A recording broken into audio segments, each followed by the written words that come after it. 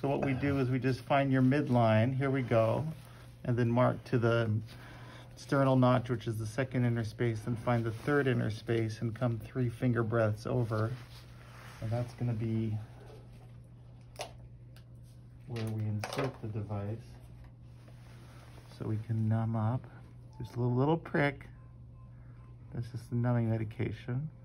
So we infiltrate lidocaine 1% kind of copiously at the superficial level. Goal is to get the device to Can I speak to you? really straddle the heart very nicely. I'm having a huge quantity of edema on my body. Okay, we'll take care of it. Okay. That's a concern. And then,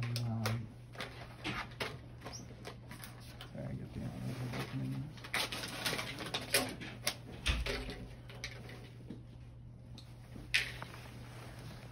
And then what I like to do is, right where we anesthetize at this point, create our skin nick with the insertion tool. And then before we deploy the device, we will infiltrate more numbing medication along the track that we're going to inject the loop recorder. So that's what we're doing here. Lots of lido. That is not a time to be stingy, and actually we have a refill on that. So as long as we have a refill, we'll inject as much as they put out for us.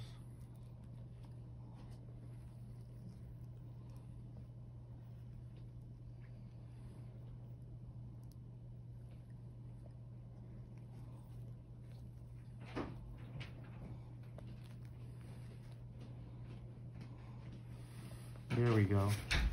The nice thing about this model is that you compare the insertion tool to the length of your needle, and so we wanted to be sure to push the needle just a little bit into the skin so we account for the entire length of the insertion tool. And this is very nifty, so having the Boston Scientific and the hub up, this part on the lower aspect facing down, we can advance the insertion tool and we rotate the device. Now we're going to withdraw the device and watch the loop recorder here drop into the barrel, and now we'll see it with the plunger deployed advancing subcutaneously. So I'm maintaining forward pressure and completely injecting that loop recorder subcutaneously. And succeeding in that, I can then remove the insertion tool.